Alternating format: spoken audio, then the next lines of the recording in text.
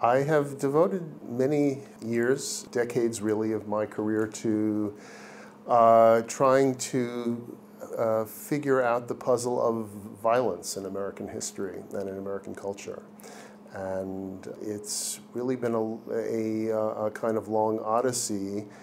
And I think that what really excites me about the study of violence, I mean, it already sounds, I said, my family teases me, when a really violent movie comes out, they'll say, "Hey, Dad, there's been a really great, really violent movie that we think you'll like."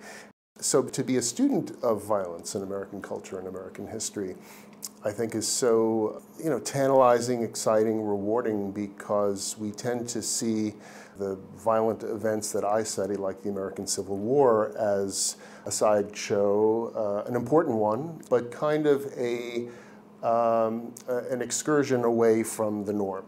That America is the land of the Constitution, the Declaration of Independence. It's the land of peaceful democracy, long-term democracy. And I think it just shocks us, disturbs us to really consider the possibility that violence, and violence like the Civil War, violence like the violence of American slavery, is foundational. That it's not some tragic flaw, it's not some sort of,